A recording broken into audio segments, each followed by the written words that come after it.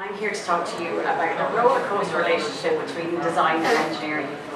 As a former consultancy designer for 13 years in Design Partners, I've had the pleasure of working with a number of engineers, and out of every collaboration or altercation, the same outcome has arrived: opportunity. Successfully navigating through the stages of a relationship can be a long road, but the first stage in every relationship can be best. Excitement. Those early days when everything is new and fresh and feels amazing. You're going to take over the world and everything is possible. Blown away by each other's skill sets, the initial introduction is full of excitement and trepidation. Each party sizes each other up for comparison. Do we both work in Pro or SolidWorks? Can the other output the file types we need? Have you ever worked in this sector before? How many products do you have in production? We're looking for a really good fit. So learning each other's capabilities is an automatic level of respect between the two professions. But this respect has to be grounded in understanding how each other think. Left side thinkers are great communicators that verbally instruct, great writers and planners. Right side thinkers like to demonstrate, visually communicate and prefer open-ended questions. When a person is strong in both areas, you can achieve greatness. Steve Jobs, an obvious example, was imaginative, innovative and a visionary. Marissa Mayer from Yahoo, an idea connector, prolific and systematic. And at last but not least, Albert Einstein, the theoretical physicist, who was imaginative, intuitive and an amazing communicator. So engineers are math-based. There's probably quite a few engineers in the room, and they're looking for an absolute answer, and it just has to work. But designers, on the other hand, are arguably art-based and question everything, looking at the bigger picture. The combination of the two perspectives achieves design thinking. Design thinking is a method of meeting people's needs and desires in ways that are technologically feasible, strategically viable and economically sustainable. It breeds innovation. And innovation is directly dependent on creativity, and this applies to both engineering and design. It's an essential part of the product development process to capture the consumer's attention, to set a company apart from its competitors, and to find advanced solutions to users' needs. But getting back to this relationship, reality, it can hit us, and it can hit us really hard. So we find out that we're only human, we have imperfections, and we can make mistakes. The design intent cannot be tooled within the BOM. The PCB is massive, and the capacitor is placed where the designer wants the power button. The curve is being constructed rather than honed. And Charles and Ray Eames pictured here famously saying, design depends largely on constraints. And constraints can also hit hard.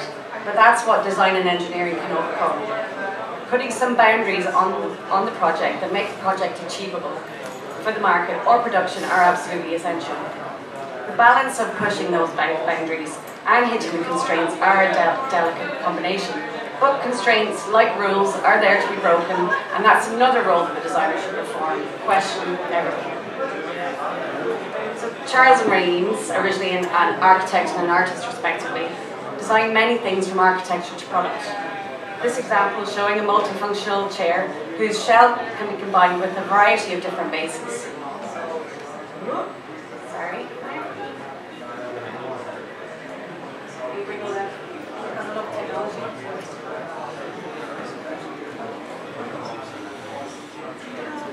Sorry.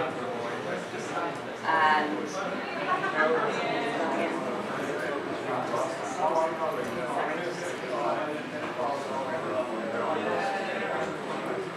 designers always think in pictures, so I do actually need pictures.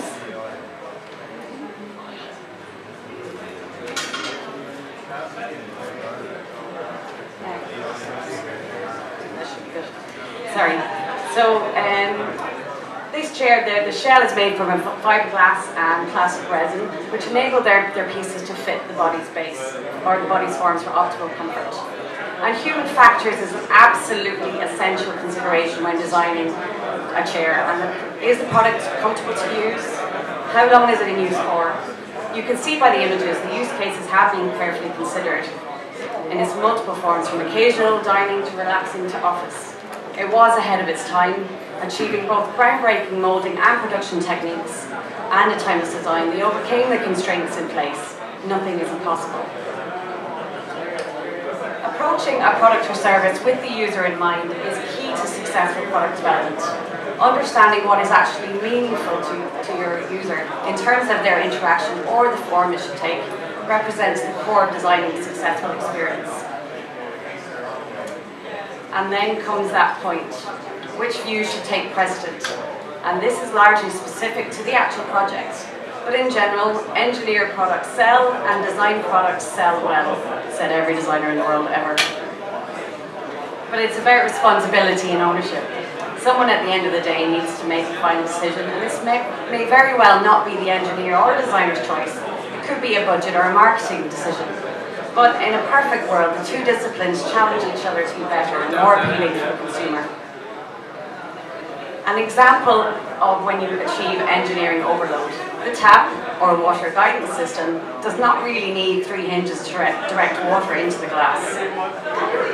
And then pure design indulgence, one of the worst products ever made, in my opinion. Difficult to use, you need to hold one of the legs as you juice so your hand gets all wet. You're also limited to the glass or the object that fits underneath, making it very difficult to juice. And at a lovely €50 or so, it'll make a dent in your surfaces and in your wallet just for a bit of lemon juice. A beautiful waste of aluminium. I think there's some materials talks later on. So how could it get any worse? Well, they brought out 10,000 gold-plated versions. The citric acid actually erodes the gold plating, so it makes it completely unusable. So the answers to our problems arrive in the Joseph citrus squeezer. The dual-injected form is comfortable to use while protecting the hand from getting wet. The soft rubber cup underneath, the reaming head catches the pulp and the pips effectively, and it allows you to juice over any surface or vessel. And you can pop it into the dishwasher when you're done. Job done. So, prototyping. To achieve any good or great design, prototyping is absolutely essential to building knowledge in the product development process. It enables proof and reasoning of decision making. It also allows identification of possible issues in early stage development, enabling critical elimination of tooling and production costs or errors. This is when, if you fail fast, and that can be as important as success. So that comfortable stage, when you support each other, just like the red-billed oxpeckers feeding on the impala, mutually beneficial, recognizing the differences between the two, but appreciating them. And fantastically well-designed engineered flat-pack chair that can be stored and unfolded easily for use. And then the more comfortable lounge chair, allowing for a more relaxed elevated leg position. Both certainly lacking key ergonomic requirements, but both more than likely answering the respective briefs, fit for their purpose. And then what we all aim for, real love. This is when the magic starts to happen and the fruits of our labour are produced, hopefully to the highest standards, achieving perfection. And possibly the best example of the two professions delivering perfection, technically and aesthetically, is in car design.